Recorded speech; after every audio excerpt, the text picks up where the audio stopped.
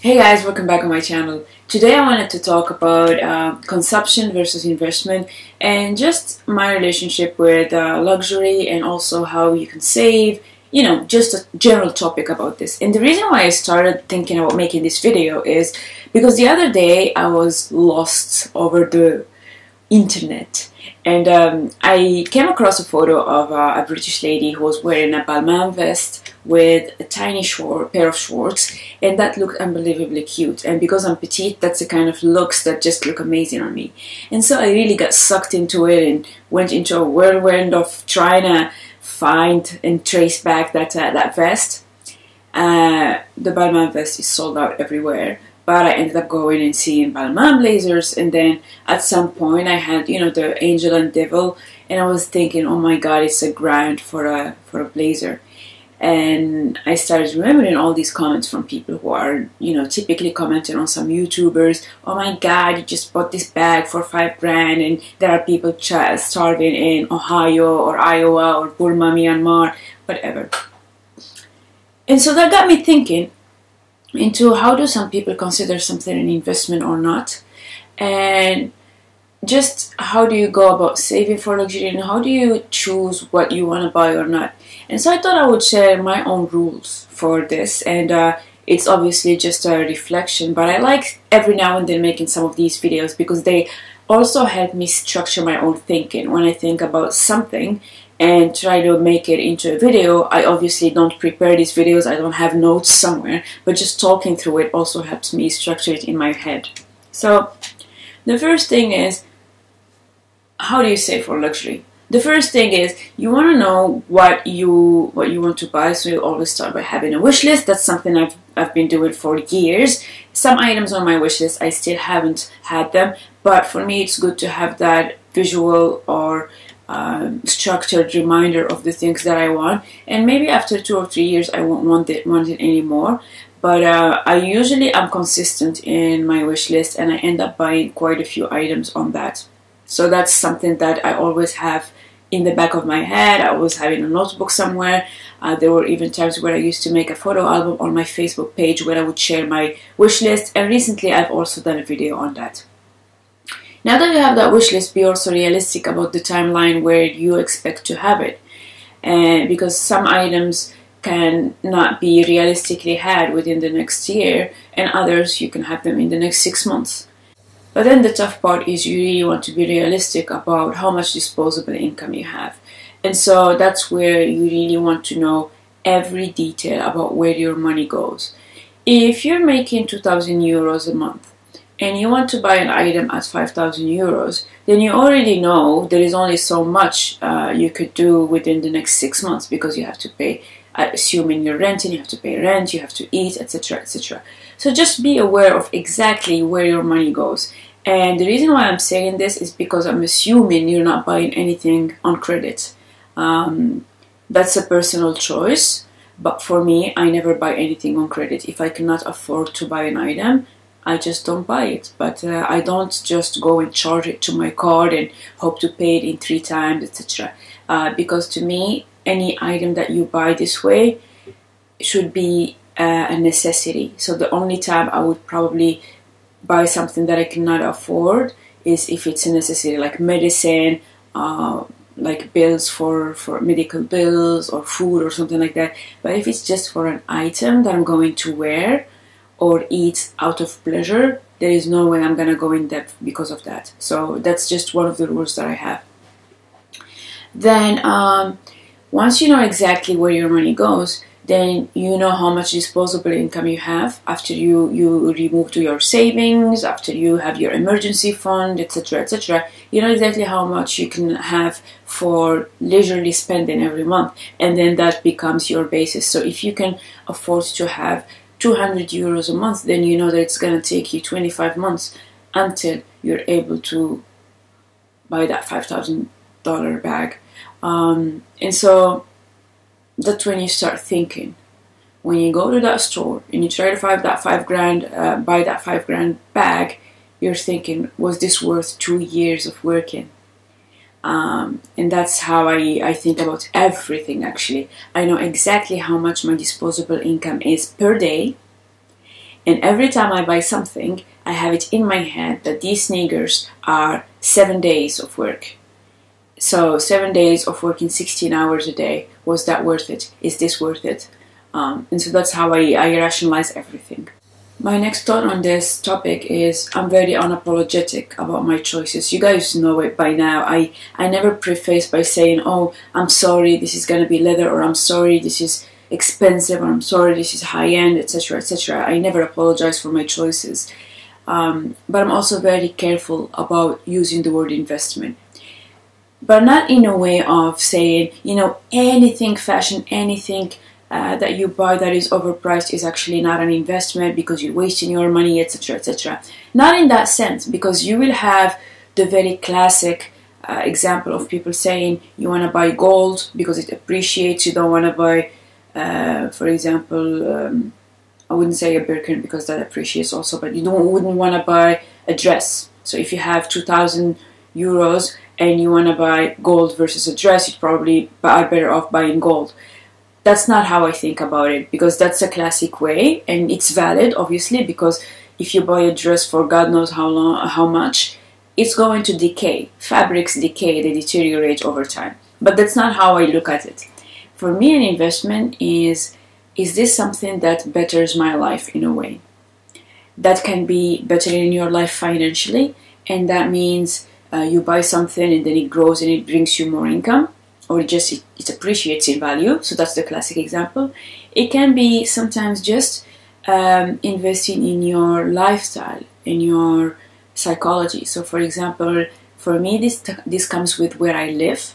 So my home, my environment is something that is very important to me. And so I was watching this YouTuber recently who people were commenting on how she moved to London. She was in Notting Hill and it was quite expensive, and how that is just the biggest waste of money because she's not in a flat share.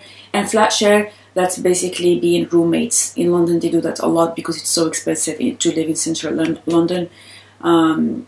But she wanted to live alone and she just took the cost. And for her that was an investment because it's just she lives there, she works there, and also it's something that helped her psychologically overcome a tough moment. And I'm thinking I'm in the same situation, except that it's not how I justify it. It's not because I need to work here or anything. It's just that for me, my place, my personal space is a very important part of my well-being. And so I'm one of those people who are completely okay not ever going to a restaurant, but then having a very nice little spot for me where I can go to every night, and that's for me an investment in my well-being. So that's definitely another way of looking at it. And then it comes to everyday items. You guys probably know that I don't buy expensive shoes. The only exception was the Gucci, and it's not because they were expensive that I bought them. It's because I really like them. They're unbelievably comfortable. And so if you look at my shoe collection, which is now about 15 pairs of shoes for all year, all weather, that includes sneakers, that includes sandals, everything. All my shoes are geared towards comfort. And so I'm willing to pay as much as it takes for comfort because I have problematic feet, very high arches, I have knee issues, I have bunions, you know, you name it. I got a lot. But comfortable shoes are very important for me. Lucky for me, it's not super expensive to get them, and expensive is very relative because to some people 50 euros is a lot for a pair of shoes, and for others 300 euros is where they draw the line. But for me, most of my shoes are less than 100 euro, and I really like that because that works for me. That's a price point that has worked for me for the past few years, and I'm very happy with it. So for me, buying shoes is an investment in my health. I'm lucky that it's actually not that expensive compared to other things. When it comes to clothes, I don't tend to buy tons of super expensive clothes for my day-to-day, and then there is the exception of my work clothes. And why is it so? Like, you would notice that a lot of my clothes for work are Hugo Boss. That's my go-to brand. I have dresses that are worth 900 euros. I obviously didn't pay full price for them. Maybe in a few years I would, and not bat an eye. But these are dresses that I obviously went to an outlet store and bought at a huge discount. They're still dresses where you have to pay around 300 euros each. But my collection is quite compact, and these are my investment. Will they hold their value? No. So why are they an investment? It's because when I wear them, I am very productive, just because I am in the right mindset. Now you can tell yourself you can work in a t-shirt and still be as productive. That's amazing for you. For me, I'm that one person who needs to put on an armor. I've been working for about 10 years now, and so I have my own rituals. That same goes for makeup. I don't wear makeup because I'm not confident showing my skin. You would have seen so many of my vlogs where I just go with my bare skin, and that's what I do also on weekends. The act of putting on makeup for me is part of my work armor, and I really feel that it's part of me conditioning my brain to know that now is business. And so I don't care if I'm in a room filled with people who are not wearing a single drop of makeup, and that usually happens a lot. It happened to me all the time when I was in Germany. Not a single drop of makeup in the entire company that I was serving at the time. And so what? I do it for myself. And then we come to the last thing, and this is the discussion that I saw between my mentor and another guy who was he was trying to act smart. So my mentor is somebody that's one of my mentors, but that's the oldest one. He's somebody who's got strong opinions, and he can be very intimidating. To be completely honest, he's very intimidating. And every now and then you will have these very young people trying to eagerly show that they're smart or that they have values or something like that. And so they try to go into these long discussions with my mentor, who doesn't usually give them much time, but like the guy memorized an entire speech that he just vomited again on us, and he was talking about how governments have this conspiracy trying to make people spend more than they can and get everybody bankrupt and blah and blah and blah. So my mentor had very simple answers to that. And here we're not talking about people living in abject poverty. So the guy I was talking was American, of Indian origin, and he was complaining about people buying the Starbucks coffee and things like that. My mentor's answer got me thinking for a few days after that, because he did answer the part about governments and blah blah blah, but then he said something very interesting to the guy. He said, "But I think where our lens differs is how you see consumption versus investment. So to you just put everything that is not long term as a consumption. So for you, the Starbucks coffee is a consumption, clothing is a consumption, just all of these things are consumption. And then if you buy a house, then it's an asset. But for me, I work a lot, and I work many hours a day. And when I go to a Starbucks cafe and then I buy a coffee, for me that's an investment, because when I get the caffeine kick, it's an investment in my intellectual ability, because I'm awake a bit more, and for me I use it as a fuel for working, and so I am being productive. This is an input to my productivity during the day. So when my mentor said this, I think for a few days I just went around my apartment and I was just looking at all the things that I have, and I was very pleasantly surprised to see that for a large part, I was quite good with my choices. So there are a lot of things that many people consider as consumption, like my teas and things like that. But then I realized that they're just things that contribute to my state of mind where I'm most productive. And so there are investment in my productivity. I also looked at my apartment itself, which I really like. Every now and then I complain that it gets cold or whatever, or that it's too sunny. But honestly, the reason I took it is because it is sunny. I love the light, how much light I get in here. You notice this in my videos. I have so much light. And so yes, I pay a bit.